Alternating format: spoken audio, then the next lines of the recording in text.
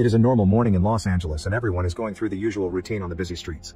Before going to work, the new director of the city's Office of Emergency Management, Mike, is making breakfast for him and his 13-year-old daughter Kelly, who has been having some attitude problems because of her parents' recent divorce. Father and daughter are supposed to be leaving on vacation today, but suddenly, an earthquake strikes the city. It is short but quite strong, and at the hospital, Dr. Calder has to hold onto her patient to stop him from falling off the stretcher. Mike still decides this is an emergency and he will go to work instead of vacation, so Kelly will stay with a babysitter. When he makes it to the office, his coworker Emmett informs him that no serious damage was caused by the earthquake, so he should go back to vacation. However, Mike takes a look himself and discovers that the water main ruptured and the gas is gone too. Meanwhile at the park, a few construction workers are working on the Red Line subway extension but also betting on the magnitude of the earthquake. Suddenly they hear a noise and are shocked to see some strange yellow gas coming out from the tunnel. They rush to help a worker out of the tunnel and discover half of his body is covered with burns. Hearing the report, Mike goes to the park and learns that several bodies have suffered these burns. Everyone blames it on steam, but Mike does not believe it. He attempts to suspend the subway lines that run parallel to where the killings occurred, but MTA chairman Albert declines because he does not think the trains are in any danger. Albert is so proud of his project that he even ignores the request to pause the railway construction. Meanwhile, the bodies are brought to medical forensics to be examined, and Calder is shocked to smell something strange about the burns of the victim, which indicate this definitely was not steam or gas. Moments later, Emmett shows up at the park too to try to get Mike off the case, since gas leaks are not their thing, but Mike is stubborn. Breaking the rules, Mike and his coworker Gator decide to go down into the sewers to find clues. They wander around for a while and notice that the air is becoming hotter, making it harder to breathe because of the fumes. Since the tunnel is right next to the subway, it shakes every time a train passes by. When Gator looks down, he finds a bunch of burnt rats, and they realize their rubber gloves are slowly melting as well. Suddenly scorching gases being pouring out of a fracture in the concrete and flood the tunnel, so the duo has to run away as fast as possible not to be burnt alive. Having found evidence, Mike orders Emmett to shut down the park. Sometime later, Albert brings Amy, a geologist that says the whole city is geologically unstable and they should not blow up tunnels under it. Mike brings her to the park and she uses some machines to run a few studies. The conclusion she reaches sounds a bit crazy. She believes a volcano is fast growing beneath the city, with lava streaming underground. Unfortunately, it is still a theory and she lacks the evidence to convince Mike, who finds the idea of lava in LA ridiculous. Meanwhile, nobody notices that the statue in the park fountain is slowly sinking. Later in the evening, Amy and her assistant Rachel inspect the accident scene in the storm drain, where they locate a fracture in the ground that released the gases earlier. The duo wanders the underground tunnels taking samples and looking for an explanation when suddenly another earthquake hits the area. This one is stronger and cuts down power in the whole city. At home, Mike rushes out of bed to find his daughter and takes her to a safe spot. Underground, the night train driver tries to stop the vehicle, but it still crashes against falling debris. The quake cracks a hole in the tunnel where the scientists are, and Rachel falls, leaving her hanging off the edge. Amy tries to save her, but the smoke is getting stronger and the tunnel is becoming hotter by the second. A burning explosion of steam hits Rachel and burns her to death, leaving Amy in shock. When she comes out of the tunnel, she notices the fountain water is boiling. Little by little, generators are turned on in the most important buildings in town. Mike leaves home and brings Kelly with him, thinking he can keep her safe at the office. Suddenly huge steam geysers begin coming out from every manhole on the streets. Cars stop to wait, but it only keeps getting worse and now there is smoke and rocks falling all over the place. Mike watches a huge smoke curtain in shock before the little rocks are replaced by actual lava bombs, which begin causing fires whenever they land. Some houses explode, and buildings and other structures like traffic lights get destroyed as the falling debris causes accidents for the citizens that try to drive away in panic. At the MTA office, Albert hears about the train stuck in the tunnels and decides to lead a team to rescue them. Meanwhile, the driver calms down the terrified passengers and tries to get out, but the doors are stuck. Back on the streets, Calder is stuck in traffic too, and she watches how the lava bombs hit one of the arriving fire trucks. Mike stops the car to try to calm citizens down, but many people are already looting stores. Someone steals Amy's equipment while she is distracted by the fact there is ash falling everywhere. As firefighters do their best to deal with the disaster, Mike tries to reach the office, but he stops the car again when he sees Calder taking care of an injured person. She tells him about the fallen fire truck and Mike rushes to try to help the firefighters out, but everyone freezes when the city begins rumbling. Suddenly another earthquake hits the area, destroying a building that drops broken glass all over them.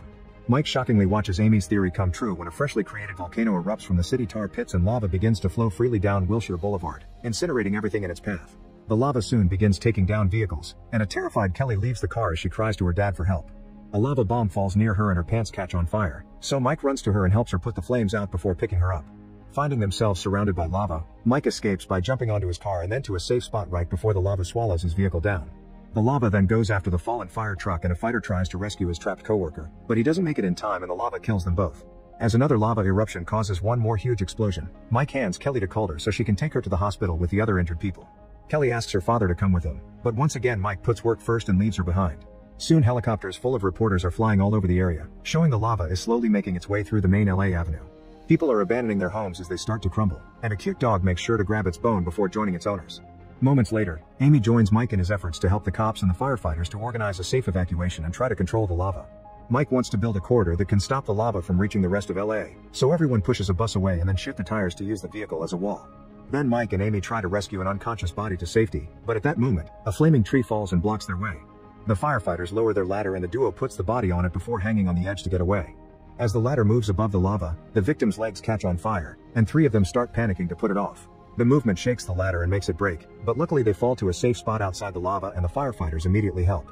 Amy is starting to think they should give up on the city and concentrate on evacuating, but Mike keeps on planning. Soon cops, city workers, and firefighters are grabbing jackhammers and other tools to hit the streets and try to guide the lava away from important places.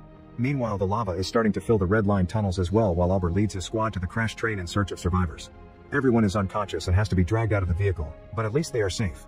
As the lava comes closer, Albert notices that the train driver is still missing and returns to find him. The driver is alive but unconscious, so Albert has to pick him up to leave, shoes melting with every step as the lava reaches the train and begins to melt it down. Feeling guilty for how he handled the situation, Albert jumps into the lava and flings the driver at his team before he dies. Back to Amy, she grabs a basketball from a store and puts it on the ground, where it starts to roll on its own. This indicates an inclination on the ground that will take the lava in the direction of a gas station. The workers continue to push cars and other vehicles to try to guide the lava away, but it is not very efficient. Eventually a bunch of emergency trucks arrive and Mike and Amy create a plan to erect concrete barricades at the intersection of Wilshire Boulevard and Fairfax Avenue, forming a cul-de-sac in which to pool the lava while helicopters spray water on it to produce a crust. Soon every person available, even a few remaining civilians, is pushing every piece of debris available while Mike guides them with well-organized orders to keep the barricade in the right direction. Meanwhile at the medical tents, vets are starting to save animals too. Calder helps a few kids with their burns and asks Kelly to keep them entertained until they find the parents. Back to the streets, the barrier is finished and the firefighters proceed to shoot water with hoses and truck cannons. Soon helicopters also join the team to spread more water and they manage to harden enough to make it stop. Everyone rejoices and celebrates, assuming the eruption has stopped. However, Amy still worries and enters the subway tunnel to double-check. Using a gadget, she confirms that lava is still moving underground. She calls Mike and explains they didn't stop the lava, it just moved somewhere else, and she compares the incoming eruption to the Hiroshima bomb. The lava is traveling through the Red Line subway extension, and her calculations indicate that the main eruption will occur at the end of the line at the Beverly Center, where the medical tents are.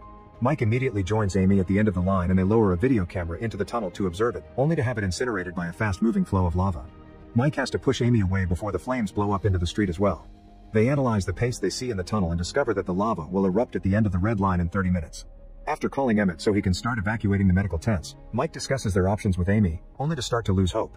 Fortunately, Mike sees a building and is inspired with an idea. They can use explosives to make channels in the street that divert the flow of lava into Ballona Creek, which would eventually flow into the Pacific Ocean.